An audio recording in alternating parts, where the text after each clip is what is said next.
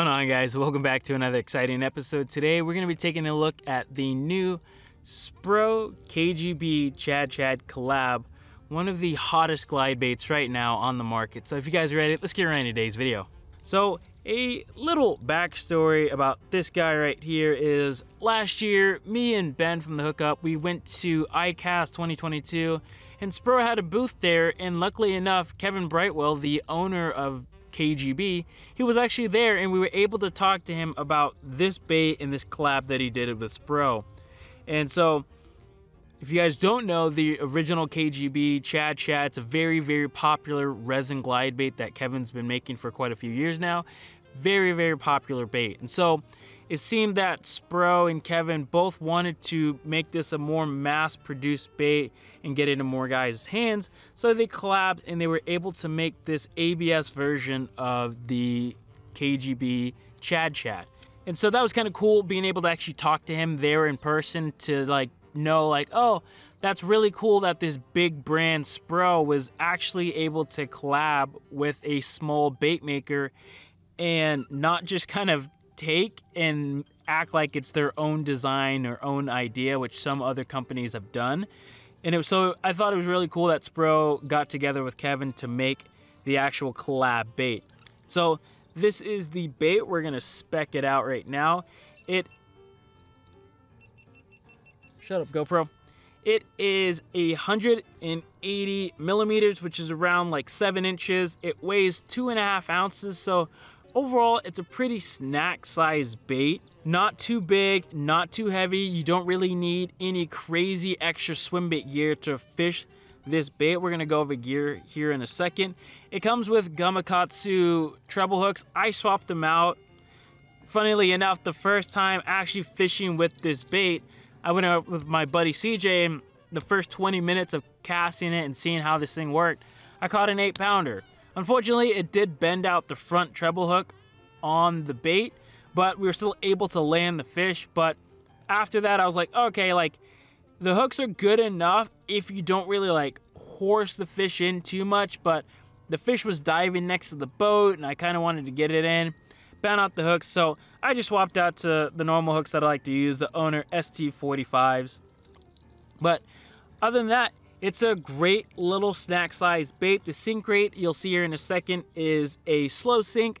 It's a bit on the faster side of slow sink for me, but for a chop style glide, which is what this is, it makes sense in the long run. So what I mean by a choppy glide is that this thing really likes to walk on itself and really chop. It's not like a fluid long glide like you'll get out of a Depths 250 or a Hinkle Trout or anything like that. It's really a short, snappy, side-to-side action that the Chad Shad has been really known for. And a lot of guys, especially recently, have been really liking the more choppy glides, and it really gets those fish to react. I mean, that 8-pounder I caught, I watched it eat it right next to the boat, and I just gave it a quick little 1-2 snap, and the bait was able to kind of chop on itself, and the fish just fucking crushed it right next to the boat. So it's definitely has a place for, when the fish are pretty juiced up and they want something a bit on the faster side.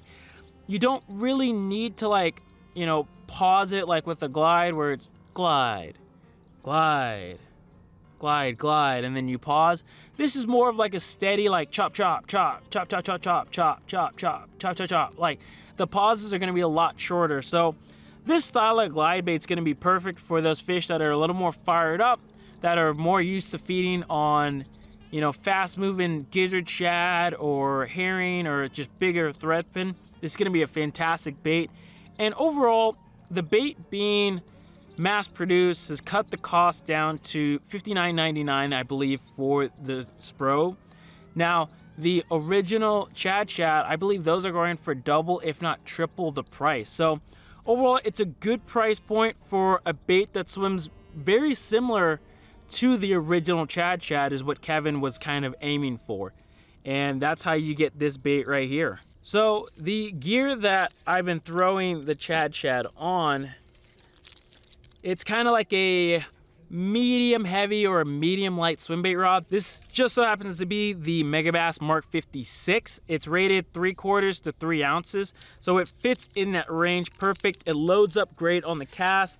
When I was fighting that 8-pounder, it had a nice deep parabolic bend to it, so it kept the fish hooked and pinned, so I didn't really have to worry about it, you know, pulling hooks or anything like that.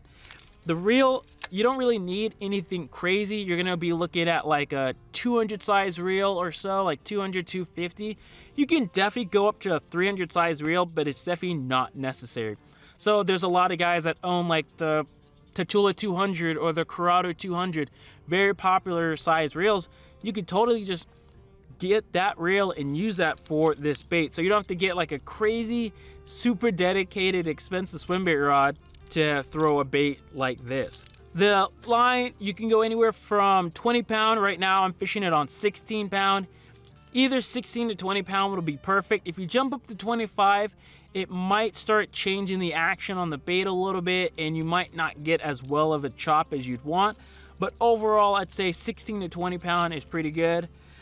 Gear ratio, anywhere from 7 to 8 is probably really perfect. Obviously, you can get away with it at like a 6 if you only have a 6. You would just have to give it a lot more rod input to get it to do the actual correct chop. And that is the new Spro and KGB collab Chad Shad. Overall, this thing is actually really, really dope. Like I said, for 60 bucks, it's a great entry-level glide bait, especially a glide bait that swims as well as this one does, and it's proven. Like, so many guys have been posting catches on this bait, the original Chad Shad. Kevin's a really cool guy. It was great talking to him at ICAST and seeing the product. Like I said, I think a big plus to this is that Spro didn't just take the Chad Shad and mold it and make it their own and just kind of blatantly knock it off. It was nice to see that a big company saw a smaller bait maker and said, hey, let's come together and collab and both benefit from this relationship. So again, huge shout out to Spro for doing that. Not many big bait companies are doing that these days, it feels like. So if you guys have tried it yourself, let me know how you guys are doing with the bait, if you're catching fish on it or if it's not your jam. Let me know with a comment down below. And other than that, thank you guys so much for watching, and as always, go out there and chase your dreams.